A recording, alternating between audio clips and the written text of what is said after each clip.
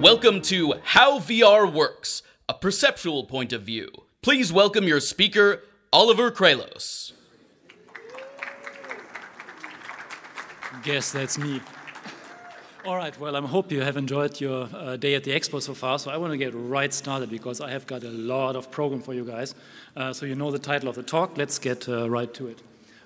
Just want to very briefly mention who I am.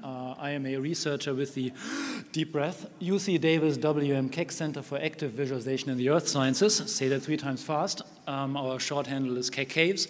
And what we are doing is we are developing and using virtual reality as a scientific instrument. I have been doing that for more than 10 years now. So that's our webpage if you want to check that out. And then in my spare time, I bloviate online as DocOc. That's a long story how that came to be. I have a blog, and you can also add me on Twitter. Okay, so what I want to talk about today is sort of how virtual reality works from a very fundamental perceptive point of view. I don't want to talk about screen resolution. I don't want to talk about computing power or GPUs, but really how the human perceives VR and how we are, emulating it, why it can go wrong, and what happens when it goes wrong. Now, as I found out today, the Friday at this conference is the Pro Day. The Open Public Day is tomorrow. My talk is a little bit more geared at the open public, so you're welcome to boo at the end. Just hold on to then. All right, let's go right into the fundamentals. How does perception work? How do humans perceive the three-dimensional world around them? So here we have a scenario I'm going to be coming back to all the time during the talk. We have here our VR user, that's Alice, seen from up top, reduced to her most important assets, to eyeballs.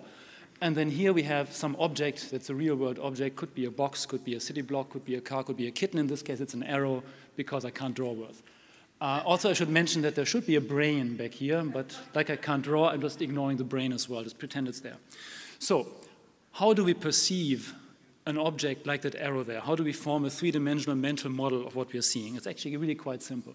It's very fundamental optics. Light from the object goes towards the eye, enters the eye through the pupil and lens, and then hits the retina, where it gets detected by photosensitive cells, the so-called rods and cones, which then in turn do some processing, which we don't quite know how it works, and then send the signal to the brain, where the brain somehow, based on those retinal impressions from the 2 eyes, creates a 3D model. How does it work? Oh, by the way, you notice that the arrow here is upside down. Our brains can just deal with that, no problem. So based on these retinal impressions, how does the brain figure out where that arrow is? Well, it's really quite simple. Our brains have learned that light always moves in a straight line. So if the tip of the arrow gets projected onto the retina here, my hands are shaky, and then the light must have come into the pupil, then we know, our brain knows, that the tip of the arrow originally must have been along this line. And for the other eye, the same thing. There's a tip of the arrow here, the light came in from there, so the tip of the arrow must be along this line, and those 2 lines intersect in exactly 1 point, and that's exactly where the tip of the arrow is. And the same goes for the bottom of the arrow and any other point on an object. So that is how our brains form a mental model of the environment. And our brains are really, really good at it. It's a very finely tuned system, which is why we are so successful in navigating the three-dimensional world. If your monkey is jumping from tree to tree, you kind of have to be. So how do we do this in VR now? Well, what we do is we just put, bear with me here, we are putting giant screens around our user, and then based on knowing the position of the user's pupils and the object that we now want to draw, we just take those light rays and we extend them backwards through the object until they hit the screen, and then we draw images of our object on the screen.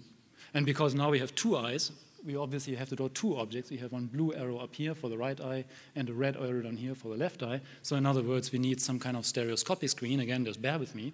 And so what happens now? If we take away the real object, look very closely at what happens to Alice's eyes over here. The impression on the retina when we take the real object away doesn't change at all. It's exactly the same as before. And that's the trick of VR. It's not something you have to do consciously. You cannot not do it. There's really no difference between looking at a real object and looking at a virtual representation of that same object because it has exactly the same imprint on the user's retinas. And that's the whole story. So we are done, right? Well, not quite. As it turns out, there are difficulties. So I mentioned that in order to do this, we need to know where the user's pupils are, we need to know where the screens are, so we can do this 3D geometry. So what happens now if Alice decides to screw us over and move around in the space? She's not where she used to be, she's now over here. And let's just say we keep the same image on the walls, what happens now? Her brain will do the same calculation as before. Tip of the arrow must be along this line, and must be along this line, so it must be right there. In other words, her brain perceives the object now as being here instead of here. So as she is moving, the object is moving with her, and that, of course, cannot be. That will break the illusion. And if she moves down here, same thing happens. The object is moving around with her. But if you do it properly now, and we have head tracking, and this is why we need head tracking, then we know now where she is, and we can update all of these projections and drawings we are doing based on her new position, and then, as it turns out, it works perfectly fine. And if she goes up to where she was before, it works there as well. And you might notice here now that this arrow, or both of these actually, are crossing two different screens. There's a kink in them, and as it turns out, doesn't matter at all. So this is now really how it works. And I have a little video here that I filmed that shows you how this works in real life. We have a real person, that's Alice, where her name is Anna, but you know, close enough. And we have a virtual globe, and now you need to believe me that I filmed this video with a completely bog standard video camera. I didn't do any post-processing. What you're seeing on this video here is exactly what the camera saw when I filmed this. So this is the fundamental idea of making VR, of how we perceive VR, and by extension, how a video camera perceives VR. And that's the end of the video. So that's fantastic. That's really all we need to do and all we need to know. But now you're going to say, hey, wait a second. You're going to pull a fast one over us. We don't care about this old school way of doing VR. We care about head-mounted displays. How do those work? And well, good news, everyone. They work exactly the same way. So we have, here we have Alice again. Here we have an object. And now instead of surrounding her with giant screens, we just put tiny screens right in front of her eyes. And then we do the exact same thing. We extend light from the object into the eye, project onto the screens, draw on the screens, and that's it. It works. All right, so we are done now, right? Yeah, not quite, of course. I'm lying again. I keep lying to you guys. If you've paid close attention, you might now realize that this can never work, right? If I put screens right in front of your eyes, there's no way you can see anything what's on those screens. They are way too close to focus on them. And of course, you are completely correct about that. So we have to take a short little detour through the human anatomy. And I drew 3 diagrams of eyesore here looking at objects at 3 different distances. We have an eye looking at a very close, medium distance, and something that is infinitely far away. And if you look closely, you can see the primary difference between these 3 setups is that the angle of divergence of the incoming light rays at the viewer's eye. If the object is close, the light rays diverge a lot. If it's medium far away, they don't quite diverge. And if it's infinitely far away, those light rays are parallel.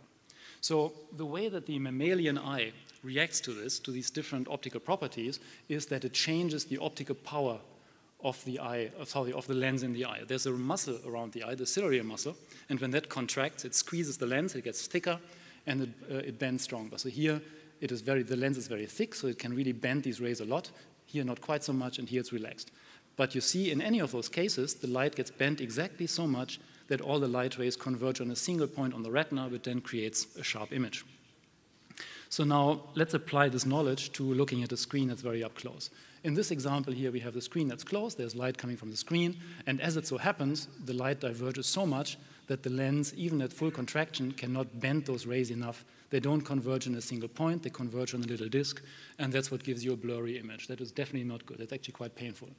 So how can we help the eye bending those rays enough that it can actually make a sharp image? Well, it's really simple. We put another lens between the screen and the eye, which bends those rays a little bit, not all the way, but now it's bent them enough that the eye can now relax a little bit and focus them. So that's really the reason why there are lenses in head-mounted displays and why they're so important. But now, from the viewer's point of view, what do you actually see when you look through the lens at the screen? And as it turns out, our brains evolved before lenses were a thing, right? That's quite old. So we don't know anything about lenses. As far as our brains are concerned, light always moves in a straight line, which is why we are fooled by mirrors, for example. So what that means is, using the same trick that I explained earlier, the brain sees that the light rays are coming in at this particular divergence angle, so it assumes that those light rays came from an object that lies at the intersection of all those rays. So if we extend them backwards, they must have come, our brain thinks, from something up here. And if you do that for the entire screen, we are going to get them all coming from here. So what we're looking at here is when we're looking through a headset, we are not looking at the real screen, but at a virtual image. This is called a virtual image, optically speaking, of the screen that is at some much farther distance. How far it is depends on the type of HMD. For example, in the Oculus Rift DK2, that distance was about 4.5 feet, and I think in the new headset it's at infinity, but I haven't actually measured that yet, so don't take my word for it. Anyway, if we now combine this knowledge with what we had earlier, we go back to our HMD model. This one here clearly doesn't work. So what we do is we just put lenses in between there, and now those lenses create a virtual image, or two virtual images, I should say, of the screens. And then we do the same thing we did before. We are projecting our object from the pupil onto the virtual screen. And now, finally, everything works as it should. The lenses will take care of the rest of it, and we can now see exactly the way we should be seeing. Well, I lied again. As it turns out, there's a thing we have to take care of. If our lenses would be ideal lenses, then this would actually be it, right? But it turns out ideal lenses are neither light nor cheap, so we're not using them. So we have to deal with this. And I want to very briefly go over this, actually. If you take a nice grid of straight lines like this one and draw it onto your HMD screens and then look through the lens, it's going to look like that. You're going to get this typical distortion. There's two types of distortion. You have geometric distortion, where straight lines turn into curves. And then you have chromatic aberration, where these nice black or white lines split up into the individual primary colors, which you would then see as these color fringes, which is also not good. Remember for a moment that blue is on the outside. Do me a favor. So in order to correct for this, we can correct for that, fortunately. What we do is we measure exactly how our lens distorts the image, and then we invert the distortion function, and then we apply it to our image before we show it to the user. So in other words, if we want to show a nice straight grid, what we actually show, oh, by the way, this is called pincushion distortion. I wanted to mention that. We show something that is barrel distorted like this, and where the nice colors are broken up into the primary components. Note well that now red is on the outside. And so if you draw this onto the HMD screen and look through the lenses, it's actually going to end up like that, magically. Well, it's not quite magic.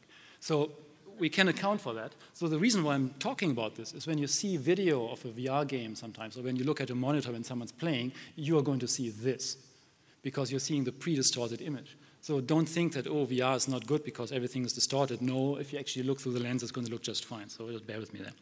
Okay, so now we are good, right? Yes, we are. We now have understood how perception works. So now let's look a little bit at the practical aspects. Again, going back to the very beginning of what I was talking about, in order to do this right, we need to know where the screens are, and we need to know where the user's eyes are. But if you're actually wearing a head-mounted display, and again, I can't draw, so this is the head-mounted display you're wearing, and if you do head tracking, like with the Rift or with the Vive, you're not actually tracking the user's eyes, you're tracking the headset. And by virtue of tracking the headset, you know exactly where the screens and the lenses are, because they're hopefully rigidly attached, unless you have a cheap Google Cardboard. No dissing intended.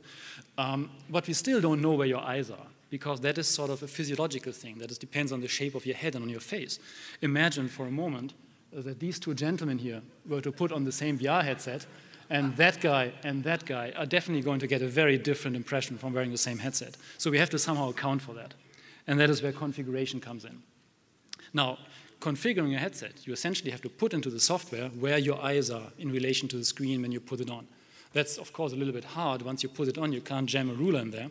So to make it a bit simpler, practically we've broken it down to two parameters that are kind of okay to measure. So the first one is, what is the distance between your eye and the lens? Are the eyes very close like here, or are they farther away like that? And the distance from the front of the eye to the front of the lens we call eye relief. You all heard of that again, boo at the end. And then the other parameter is how narrow set the eyes are. Are they far apart like here, or are they close to each other like here? And that is what we call the interpupillary distance, or IPD, which is something that you all have heard of course. So what my point here is, if you're using a headset yourself, you want to put those parameters in as well as you can measure them. You want to measure your IPD, and here's a shameless plug. I wrote an article about that a while ago. Here's how you measure your IPD. You only need a ruler and a mirror, and then you're good to go. So check that out if you want to. But let's go back on topic. And sorry, I wanted to say one more thing. Especially if you want to put a headset on someone else, it is really important to configure it for them first. And if you don't do it right, we are now going to apply the stuff we've learned about perception to see what actually goes wrong when you don't do this. So let's assume that Alice invited over her friend Bob, and Bob now put the headset on. And as it so happens, Bob's eyes are more narrow set than Alice's. So these are Bob's eyes, and then this shadowy thing in the back, that is where Alice's eyes would be if she were wearing the headset. So now we have again here an object, here are the virtual screens. But now, because Alice didn't configure the headset for Bob, it is still creating the image based on her interpupillary distance. So it's doing what we've discussed before. It's projecting out the rays from her eye position onto the screen and drawing it like this. But now, of course, Bob is actually the one watching this. So he is now going to see the light coming into his eyes along these rays. And then by using the perception method, he will perceive that this virtual object is now here instead of here. So in other words, the whole world around Bob has shifted from where it's intended to be. Generally speaking, if your IPD is configured bigger than it actually is, everything will appear too small. If you look down at the floor might be hovering about your knees. And if your IPD is configured too small, everything will appear too big. There's a bit more to it, but that's the gist of it. So the point is that it's really important to do this right. Oop, that's not my computer. Okay, so now we're good, right? That's all we need to know. No, unfortunately not. There's one other thing that we have to talk about very briefly, and that is the so-called pupil swim. Even if you do configure everything correctly and you put in your IPD and you somehow magically measure your eye relief, you still have an issue. And that's the following. In all the examples I've run so far, I've always had the user staring straight ahead. But what actually is happening, users might be looking around inside the headset, not just by moving the head, but by moving their eyes. And when you move your eyes, you move your pupils. But the computer doesn't know that. So what happens now? If Alice looks over to the left, her pupils shift, and as you can see, the virtual object shifts in response. And if she looks to the right, it shifts as well.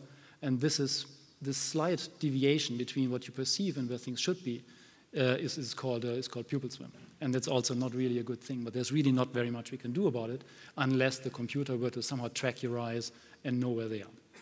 Okay, so now let's put everything together. In order to create a convincing and not bad VR system, we have to combine all of these things. We need good screens and lenses, didn't even talk about that. We need good internal calibration. We need to know where the screens, where the lenses are. We need high precision head tracking. We need to know where the headset is so we can compute the image correctly. We need good user calibration, meaning that you have to put in your IPD and all that. And ideally, we would need eye tracking, where we can dynamically follow your eyes and we can automatically configure all of these things. And then there's one additional thing, of course, that we haven't talked about, and that is we also need low end-to-end latency, so-called motion-to-photon latency, the time it takes between you making a movement and the tracking system picking that up and the software updating its state, redrawing the image, sending it to the screen, and then the screen actually showing it to you. So since we haven't talked about that yet, let's see what happens when you don't have low latency, which should be like less than 16 milliseconds at least. Here we have Alice again. She's looking at an object, and let's just say she's wearing a headset with a very bad end-to-end latency of 60 milliseconds, just to throw out the number. But right now, everything is fine. She's looking at an object, it's drawn, she's perceiving it exactly where it should be. But now she whips her head around like this, very quickly, and let's say from there to here takes 10 milliseconds. Now, in that time, the system can't have reacted to a change yet, so what it means is it will not update the image on the screen, so the virtual object that she's perceiving is moving with her. And it's going to stay there for the next 50 milliseconds until the system catches up and then updates the image on the screen and puts it back where it is. And that, as you can imagine, is obviously bad. What happens is that if you look around or if you move around, the entire environment will appear to swim around you. So now let's talk about what actually happens when anything of these things go wrong, when latency is too high, calibration is bad, and whatnot.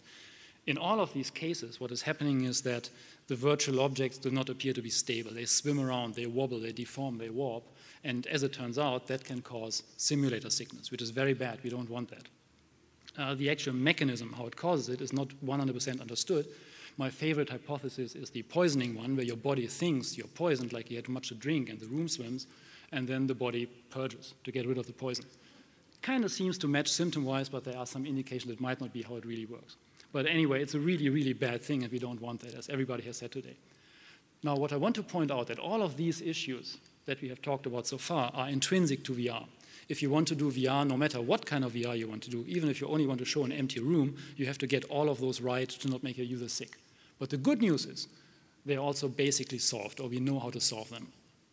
The systems are good enough, they're fast enough, the optics are good enough, and so forth, so that if you put on a headset and put yourself into a static scene, for the vast majority of people, there will be no discomfort. So that's a really good thing. But of course, there's a caveat, there's a but. Can something else go wrong? And this is a huge topic that I'm not going to address today because that's a talk unto itself, and that is artificial locomotion, which the guys in the panel before us have already talked about, where you force the user through the environment, which causes a disconnect between seen motion and felt motion. Again, it's a talk unto itself. Here's another shameless plug. I did that exact talk a while ago, so if you want to check it out and have 40 minutes to kill, just go to that YouTube video and watch that.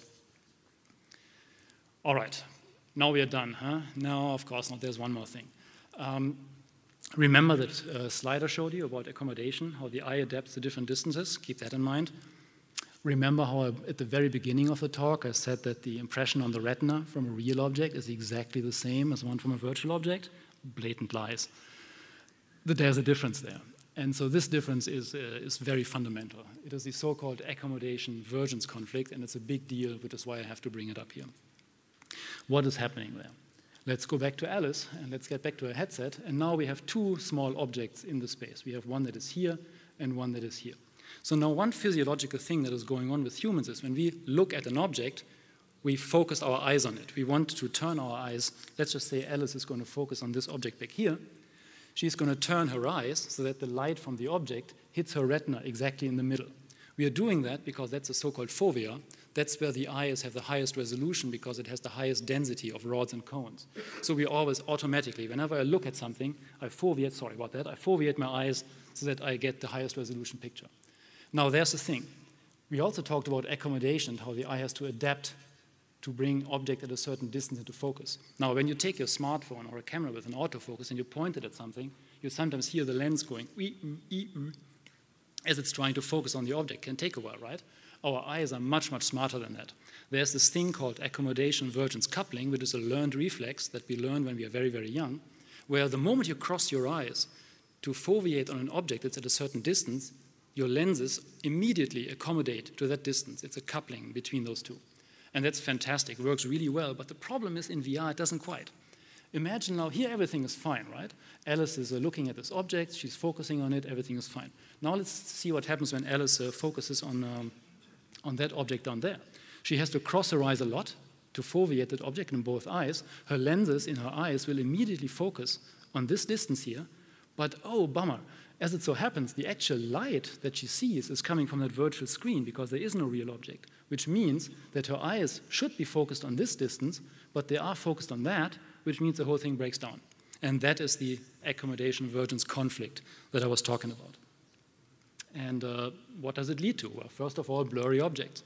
When you're looking at a close-by object and the light comes actually from somewhere else, it's going to be blurry. Now, what comes from that is eye strain. Our eyes really don't like looking at blurry things. So the eye will try to compensate for that and will kind of shift focus back and forth and try to get it in. There's this fight going on, which causes eye strain in the short term. And then there's more. If you do this for a long amount of time, let's say a couple of hours, your eyes will actually temporarily unlearn this reflex, that accommodation-vergence coupling. They will decouple, which as long as you're in VR is going to be better actually. You're going to see objects sharp. But then when you take the headset off, your vision is all going to be like, whoa, what's going on? So the basic idea here is if you have just spent 4 hours in your headset, you don't want to be driving a car or operating heavy machinery or doing brain surgery right afterwards. You want to have, let's say, 15 minutes for your eyes to get back where they ought to be. And that leads actually to a larger concern. And I mentioned that, and this is a big one, it's often brought up. I mentioned that we're learning this accommodation-vergence coupling at a very, very young age. And so that is one reason why we shouldn't expose potentially very young children to VR, because it might interfere with them learning this reflex. Now, the research indicates that this reflex is set in stone at about 2 years of age. But at that point, you really want to play it safe, let's just say. You need to look for a lot more research. Now, good news is, right now, all VR headsets that are available, and AR as well, have this problem, that they're all focusing on a single distance. But there are potential solutions in the works, and you just have to Google these. One of them is near-eye light field displays, which have multiple focus planes, and then whatever it is that Magic Leap is working on, because nobody honestly knows. But they are saying that they have a multifocal AR display as well. So you want to check that out if you're concerned about this thing. Turns out that this decoupling here is not a huge deal because the eye is pretty elastic, it snaps back, but still, it's something to take into account. Again, I hit the wrong computer, oops. But now, that was really it. So